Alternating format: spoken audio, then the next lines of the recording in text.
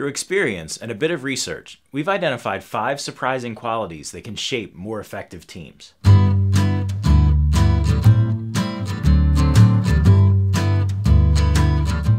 First, it's okay to have open dissent.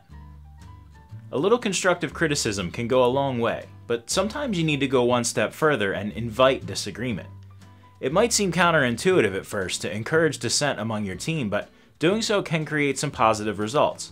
If you're not putting your ideas under the microscope, you're probably not making them the best they can be. A truly outstanding idea should withstand even the most rigorous scrutiny and numerous iterations. If you and your team welcome polite disagreement, the ideas presented will inevitably grow stronger. You can work through the weaknesses as a team and turn a rough stone into a polished gem. At the same time, examining ideas, especially the ideas of others, should not create a negative atmosphere. To prevent any negativity, make sure there's always positivity in play. For example, Pixar uses a technique called plussing whenever the team is making a film. It's a simple and effective idea that when someone criticizes any aspect of an idea, they must also point out a plus. This could be a good aspect of the idea or a suggestion to improve it. When disagreement is placed within the context of a healthy, welcoming environment, it can help transform ideas and strengthen your team. Everyone should feel comfortable to contribute to the conversation, whether by agreeing or disagreeing. Create focused free time. Almost every company ensures that its employees receive sufficient breaks throughout the day, but many companies are going one step further and giving employees substantial free time during each workday. Part of the reason it works so well is that employees generally use this time to work on passion projects. If someone had a crazy idea while doing paperwork, they can pursue that idea. Employees are no longer walled in by their department or role, and they feel better because they're innovating and actively contributing. An excellent example is 3M, whose 15% rule allows workers to spend up to 15% of their time on any sort of project with the goal of finding new opportunities for product ideas. Anything's fair game as long as it has the potential to create something new. Likewise, Intuit gives employees 10% unstructured time to pursue new innovations. This program has produced several successful ideas and new developments for existing software. Of course, it's crucial that these employees aren't spending this free time carelessly. It has to be used in a way that will benefit the company. That's left up to the judgment of the individual, but generally, this policy works. When we give a little extra breathing room for creativity to flourish, it improves team morale. Employees cease to be workers and become inventors. Develop an atmosphere of risk-taking, and provide a safety net. Teams are often told to play it safe and follow certain formulas. And yes, those formulas work to an extent, but there are many instances wherein trailblazing needs to occur. In the last decade, startup culture has dramatically changed the way we view teamwork. One lesson every business can learn from startups is the importance of taking calculated risks. In his book, The Lean Startup, Eric Ries shared the importance of failing fast and improving fast. That's the core of the Lean Startup philosophy. Get your ideas out into the world as soon as possible and iterate on your feet. Many times, that involves taking some sort of risk. We can apply this startup concept to teamwork in general. A study in the Journal of Economic Perspectives found that groups tend to make better decisions than an individual. By extension, groups handle risk-taking better than individuals too. As in Rice's philosophy, taking educated risks to move an idea forward can speed up the production process. Sometimes the risks can turn out to be more beneficial than any plan. Taking a risk may produce a result that becomes immensely beneficial. By no means should any team be risk-happy. Taking risks needs to be a thought-out, collaborative effort. At the same time, a team shouldn't repeatedly fall back into what's comfortable if there are better alternatives out there. Above all, successful risk-taking requires that your entire team is focused on the company's goals.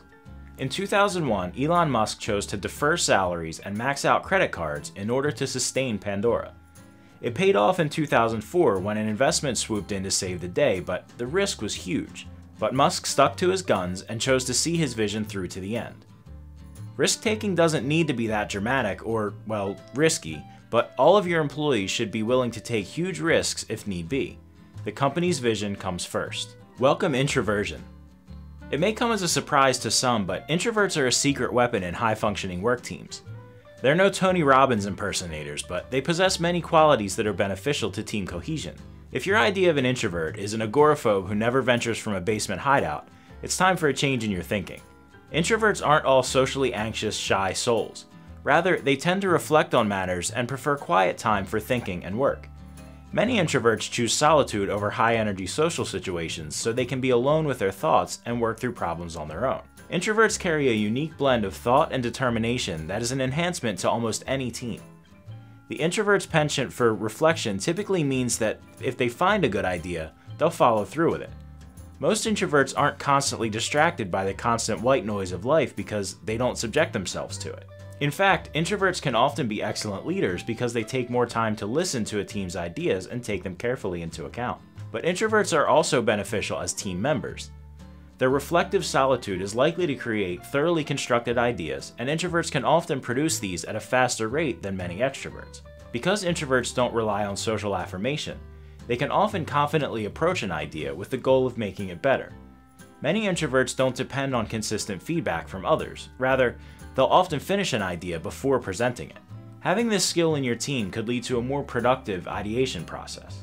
Naturally, your team should be made up of introverts, extroverts, and ambiverts alike. Still, it's important to recognize the power of introverts in a team setting. Cultivate emotional intelligence in yourself and others. The last item in this list may not be that surprising. However, it's a quality that's often neglected. When it comes to teamwork, lots of people understand the work part, but fail to pay attention to the team part. A successful team operates interdependently on a foundation of understanding and trust. That's where emotional intelligence comes in.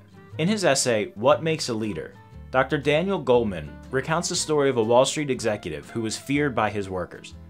They would go out of their way to hide bad news from him, especially when disagreement occurred. When this executive was told of his intimidation, he was shocked. He had no idea that his team and even his family were afraid of him. This opened the door to a new understanding of empathy and emotional intelligence. Most of us are just like that Wall Street executive. We're so blind to our own foibles that we often fail to see them. In other words, our emotional intelligence could use some enhancement. Without this emotional awareness, our performance and the performance of those around us can suffer. So how do you cultivate emotional intelligence? Here are a few workplace suggestions. Read up on the subject. A Google search or two on emotional intelligence will provide plenty of fodder for your lunch break. If you're a reader, I recommend Working with Emotional Intelligence by Daniel Goleman.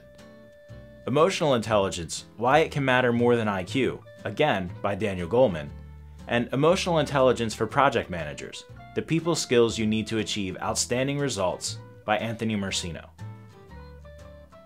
Label emotions. When you're in a meeting or a conversation, practice labeling other people's emotion.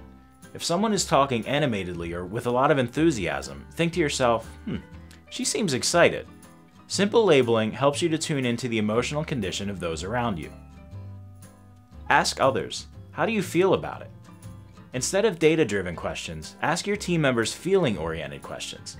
You're likely to elicit better responses and learn a lot about how the team's EQ is contributing to overall progress. The best lessons that you learn are often some of the most surprising ones. It helps to experience a convention-destroying moment and get your mental equipment unstuck. Experiences like these can happen in the heat of the moment, a busy day, a tense conversation, or in a quiet, reflective moment. If you enjoyed this video, don't forget to hit that thumbs up button and subscribe to our channel. Thanks for watching. We'll see you next time.